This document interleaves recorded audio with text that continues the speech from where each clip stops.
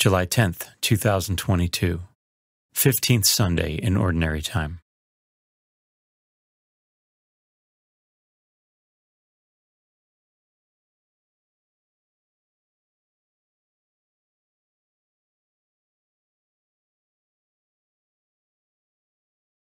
A reading from the book of Deuteronomy.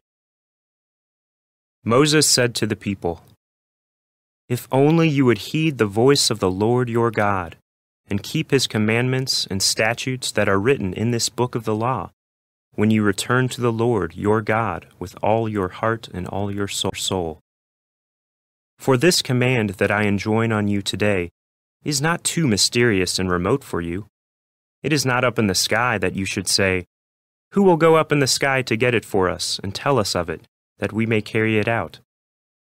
Nor is it across the sea that you should say, 'Who will cross the sea to get it for us and tell us of it, that we may carry it out?' No, it is something very near to you, already in your mouths and in your hearts.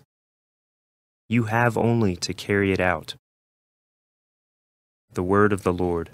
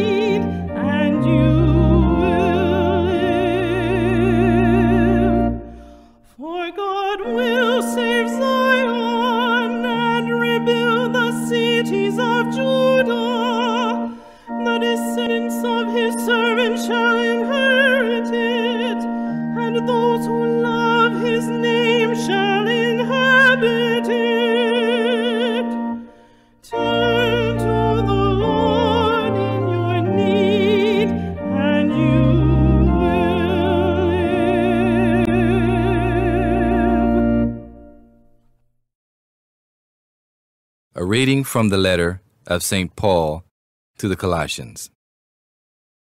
Christ Jesus is the image of the invisible God, the firstborn of all creation.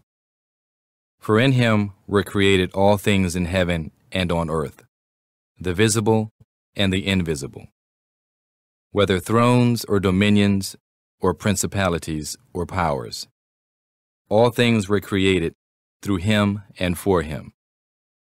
He is before all things, and in him all things hold together. He is the head of the body, the church. He is the beginning, the firstborn from the dead, that in all things he himself might be preeminent. For in him all the fullness was pleased to dwell, and through him to reconcile all things for him, making peace by the blood of his cross, through him, whether those on earth or those in heaven. The word of the Lord.